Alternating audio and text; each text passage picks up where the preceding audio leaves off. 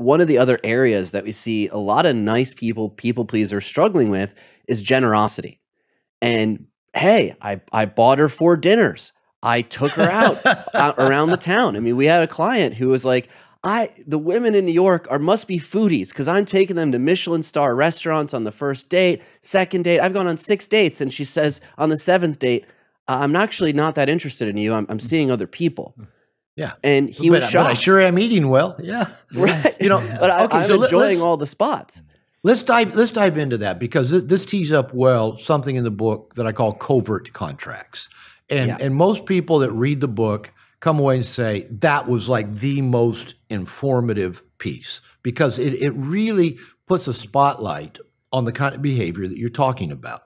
And this is a core staple of nice guy syndrome. And covert contract just means, covert means is hidden. It's not in the open. It's indirect. It's even unconscious. Oftentimes, nice guys are not aware of their own covert contract. And I promise you, the other people on the other end of the contract have no fucking clue that it exists.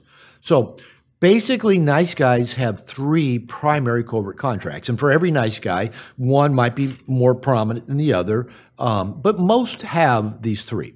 And the first one is, if I'm a good guy, I will be liked and loved. And add to that for us men, and the women I want to have sex with will want to have sex with me if I'm that good guy. Now, what does that even mean if I'm a good guy?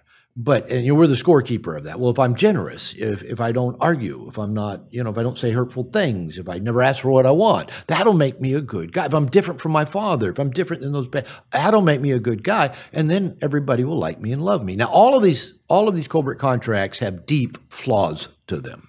Number 1, nobody's all good, right? And number 2, nobody likes everybody. I mean, I don't like everybody, no matter how good of people. I don't like everybody. So there's no way that you're going to be universally liked. And there is no way, in spite of what men tend to read on the internet, there is no way that every woman you want to have sex with is going to want to have sex with you. There is no magic bullet. And nice guy seduction is actually the worst possible way to try to get that to happen.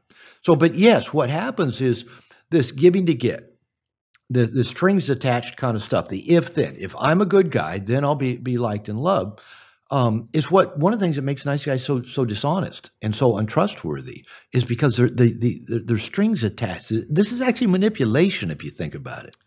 Okay, then the second covert contract, talk about manipulation, is if I meet other people's needs without them having to ask. So in other words, I read their mind, I give to them what I think they might want to receive. If I meet other people's needs without them having to ask, then they will read my mind and give me what I need without me having to ask. Now, again, deep flaws in this, because number 1, giving to other people so they'll like us and give back is codependency, right? It is manipulative. And the other people don't know that the contract exists and that they're supposed to be reading our mind too and giving back. Now, some other real deep flaws in terms of this covert contract for nice guys is often they pick people who not only do they not know the covert contract exists, they're often not very equipped to give much back. If you go out and pick a fixer-upper of a woman, she's depressed, or, she just got fired from her job because she doesn't get along with anybody, or she has money problems, or, she's, whatever her issues are. Oh, I can fix that. I'll do this. I can help make her car payment. I'll listen to her talk about her problems. I'll be there for her. I'll do this. And usually what we're picking is people that are not highly functional in themselves, and we think if we get them fixed up, we'll have this diamond in the rough, and then they'll give back to me. But the truth is, they don't have much to give back because they're not even good at functioning at least a medium or high level themselves. Now, it gets even worse. Remember I said that nice guys hide things? Well, as I said, what we hide is our needs and our wants, because most nice guys believe we are bad for having needs and wants. That people are going to respond negatively to our needs and wants, or that everybody else's needs and wants are more important than my own, which that actually makes us really terrible receivers. And this is maybe one of the biggest pieces I've had to work on in my nice guy work. I think being honest was probably number 1. But learning to give to myself, to let other people give to me, to practice receiving, to surround myself with people who want to give to me and who are capable, and me being clear and asking for what I want, not being subtly manipulative so that they'll guess what I want or need to give it to me. I've learned to ask for what I want. Hey, can you do this? You know, and just, if they can, great. If they can't, find other resources for whatever that is.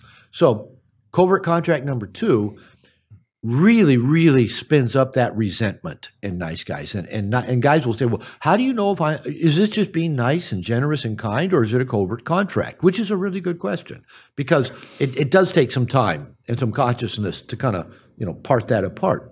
But one of the best way to tell that if it's a covert contract is that you start feeling resentful, unappreciated, giving more than you get, done to. Those are signs that probably you have covert contracts. Okay, then the third one is if I do everything right, then I will have a smooth, problem-free life. Now, again, nobody does everything right. I mean, every great religious book basically says we're all sinners, we're all flawed, we're all imperfect. None of us, are good enough. And so we're not going to do everything right. And again, we're the scorekeeper of that. I did that right. I did that right. I got a big scoreboard in my living room. I did that right. I did that right.